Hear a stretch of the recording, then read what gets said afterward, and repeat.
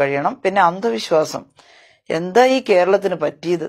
ഇത്രയധികം വിദ്യാഭ്യാസത്തിനുള്ള സൗകര്യമൊക്കെ ഉള്ള ഒരു സംസ്ഥാനത്ത് ഇതെല്ലാം മതത്തിന്റെ പേരിലും ജാതിയുടെ പേരിലും ഒക്കെ ആളുകൾ അമിതമായി ജനങ്ങളെ ആവേശം കൊള്ളിച്ചാൽ അവസാനം അന്ധവിശ്വാസത്തിലേക്ക് മുതലക്കൂപ്പ് കണ്ടെത്തും. ഒന്നും വേണ്ടെന്ന് ഞാൻ പറയുന്നില്ല. പക്ഷേ നല്ല ദൈവവിശ്വാസം രവീന്ദ്രനാഥ് ടാഗോറിന്റെ വിശ്വാസമാവാം, ഇല്ലേ? നിങ്ങൾ ഇങ്ങനെ പൂജിച്ചും ഭജിച്ചും ഇരിക്കേണ്ട കാര്യമില്ല. ദൈവത്തിനെ കാണണമെങ്കിൽ അന്നപാനാദികളില്ലാതെ മണിയും മുട്ടി പ്രാർത്ഥിക്കേണ്ടെന്നൊരു സ്വാമിയോട് പറഞ്ഞിട്ട് ദൈവത്തിനെ കാണാനാ പ്രാർത്ഥിക്കുന്നതെന്ന് പറഞ്ഞപ്പോൾ ടാഗോർ പറഞ്ഞു, ഞാൻ ദൈവത്തിനെ കാണിച്ചു തരാം. പിടിച്ചുകൊണ്ടിട്ട് വയലില് നില ഒഴുകുന്ന കർഷകനെ കാണിച്ചു കൊടുത്തിട്ട് പറഞ്ഞു, ഇതോ നിൽക്കുന്നു ദൈവം എന്ന്. അപ്പൊ അയാൾ അന്തം വിട്ടിട്ട് അയാൾ ശംഖചക്ര കഥാപത്മത്തോടുകൂടി പ്രത്യക്ഷപ്പെടുന്ന ദൈവത്തിൽ നോക്കിയിരിക്കുക. അങ്ങനെ നിങ്ങൾ നൂറ്റാണ്ട് തപസ് ചെയ്താലും നമ്മളെ മുമ്പിൽ ദൈവമൊന്നും പ്രത്യക്ഷപ്പെടാൻ പോകുന്നില്ല കേട്ടോ. ഇല്യൂഷൻ ഉണ്ടാകാം, പ്രത്യക്ഷപ്പെട്ടു തോന്നാം. ആ ദൈവം ഒരു വരം തന്നിട്ട് നമുക്കൊന്നും മാറാനും പോകുന്നില്ല. അതേ സമയത്ത് നല്ല പവിത്രമായ വിശ്വാസം ഒരു ആശ്വാസം ഉണ്ടാക്കും മനസ്സിന്. മനസ്സിലുള്ള വിഷമം എല്ലാം ദൈവത്തോട് തുറന്ന് പറഞ്ഞു കഴിയുമ്പോൾ ഉണ്ടാകുന്ന ഒരു റിലീഫുണ്ട്. അതിനകത്ത് നമുക്കൊരു ഭയങ്കര ആശ്വാസം കിട്ടും. അങ്ങനെ ആയിക്കോളൂ, അതിന് വിരോധമൊന്നുമില്ല. പക്ഷേ അതിനു പകരം ഇത്ര ഒരു ബാലിശമായ വിശ്വാസത്തിലേക്ക് ഒരു മഹാലക്ഷ്മി യന്ത്രം വീട്ടിൽ മേടിച്ചു കൊണ്ടുവച്ചാൽ വേറൊന്നും വേണ്ട, എല്ലാ ഐശ്വര്യം ഉണ്ടാവും. വലംപിരി ശംഖ് തേടുന്നുണ്ടോ? ഇത്രയധികം വലംപിരി ശംഖ് കരക്കടിയുന്നു. ഇതേതോ ഫാക്ടറിയിൽ ഉണ്ടാക്കിയിട്ട് കൊണ്ടൊക്കെയല്ലേ 3000-4000 ഉറുപ്പ്യ വാങ്ങിയിട്ട് വീട്ടില് ഐശ്വര്യം ഉണ്ടാകാൻ വേണ്ടി വലംപിരി ശംഖ്. നിങ്ങൾ കണ്ടില്ലേ കഴിഞ്ഞ ദിവസം കടം വീട്ടാൻ വേണ്ടിയിട്ട് ലോട്ടറി ടിക്കറ്റ് കൊണ്ടുപോയിട്ട് പൂജിച്ച് ആ വീട്ടിലെ അമ്മയും കുട്ടിയും ആത്മഹത്യ ചെയ്യേണ്ട അടുത്തേക്ക് എത്തിയത്? മരിക്കപ്പോ കാരണം എഴുതി വെച്ചല്ലോ. എന്തൊരു വിശ്വാസം! കടം വീട്ടാൻ വേണ്ടി ലോട്ടറി ടിക്കറ്റ് പൂജിക്കുക. കടം വീട്ടാൻ പ്രായോഗികമായിട്ടുള്ള എന്തെങ്കിലും മാർഗം കണ്ടുപിടിക്കുക, പൈസ ഉണ്ടാക്കിയിട്ട് അടക്കുക എന്നല്ലാതെ ലോട്ടറി ടിക്കറ്റ് പൂജിച്ചിട്ടുണ്ടോ? വരാൻ പോകുന്നു. അപ്പൊ ഇതെല്ലാം ഈ സമൂഹത്തെ, ഇതെല്ലാം കേരളത്തിലുണ്ടെന്ന് വിശ്വസിക്കാൻ പറ്റുന്നില്ല. ശ്രീനാരായണ ഗുരുദേവന്റെ നാടല്ലേ ഇത്?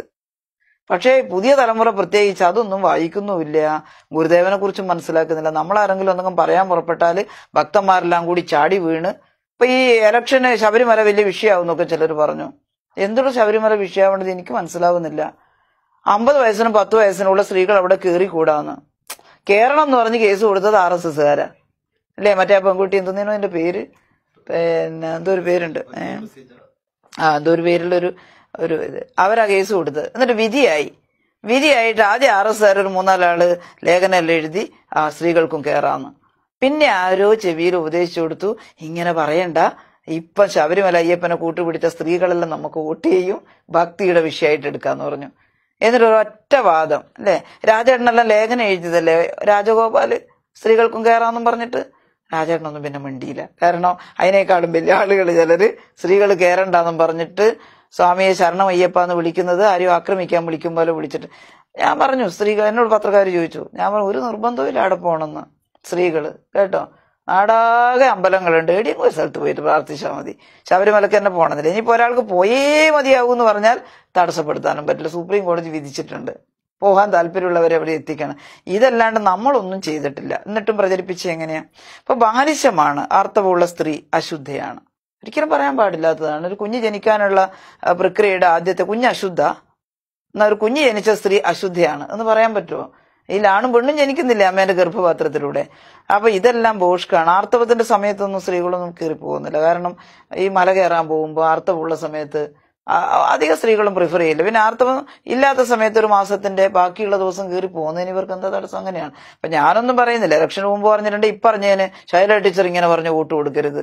എന്നാൽ നമ്മുടെ നാട്ടിലെ സ്ത്രീകൾ ആലോചിക്കണ്ടേ? നമ്മളെയാണ് ഈ കളിയാക്കുന്നത്. പ്രസവിക്കുന്നത് കൊണ്ട്, ആർത്തവമുള്ളത് കൊണ്ട് നിന്നെ തൊട്ടുകൂടാത്തിയാന്ന് പറയുമ്പം ഒരുമാതിരി സ്ത്രീകൾക്ക് ധാരണ ഉണ്ടാവണ്ടേ നമ്മളെയാണ് ഈ കളിയാക്കുന്നതെന്ന്. അതുകൊണ്ട് ഒരുപാട് പഠിക്കേണ്ടിയിരിക്കുന്നു കേരളത്തിലെ സ്ത്രീകളും പുരുഷന്മാരും എല്ലാം ഒരുപാട് സ്വാമി വിവേകാനന്ദനും ശ്രീനാരായണ ഗുരുദേവനും ഒക്കെ പറഞ്ഞ അവിടത്തേക്കൊക്കെ ഒന്ന് എത്തണം മനസ്സുകൊണ്ട്. അല്ലാതെ ആരെങ്കിലും അന്ധവിശ്വാസം പ്രചരിപ്പിക്കുന്നത് കേട്ടിട്ട് ആ തലത്തിലേക്ക് താണാൽ ഇവിടെ ഇനിയും ഈ പൂജയും നടക്കും, ഹോമവും നടക്കും, ആത്മഹത്യയും നടക്കും, കൊലപാതകവും നടക്കും കേട്ടോ. പാവം അടച്ച് വീട്ടിനകത്ത് ഇരുന്നിട്ട് ആളുകളെ കൊല്ലുകയാണ് വിശ്വാസത്തിന്റെ പേരിൽ. അപ്പോ കേരളം നശിച്ചു പോകരുത്. ദയവ് ചെയ്ത് ഇത്തിരി ഒരു വെളിച്ചം കേരളീയ സമൂഹത്തിൽ ഈ ഇരുട്ട് മായ്ക്കാൻ നമുക്ക് കൊണ്ടുവരണം. ജനങ്ങൾ ചിന്തിക്കണം, സ്ത്രീകൾ പ്രത്യേകിച്ച്. അന്ധവിശ്വാസമല്ല ദൈവവിശ്വാസം, പവിത്രമായ വിശ്വാസം ആയിക്കോളൂ. നാനാജാതി മതസ്ഥരെയും ബഹുമാനിക്കാൻ കഴിയുന്ന ഒരു വിശ്വാസം. അല്ലാതെ എന്തെങ്കിലും ഒരു ഉപകരണം മേടിച്ച് വീട്ടിൽ കൊണ്ടുവച്ചാൽ നാളെ മുതൽ പുണ്യം ഉണ്ടാകുമെന്നോ, ആകാശത്തിരിക്കുന്ന മറ്റേ ചൊവ്വ ഗോളം ഇവിടുത്തെ കല്യാണം മുടക്കുമെന്നോ എന്നൊന്നും വിശ്വസിക്കുന്നിടത്തേക്ക് ദയവായിട്ട് എത്തരുത് എന്നുള്ളതാണ്.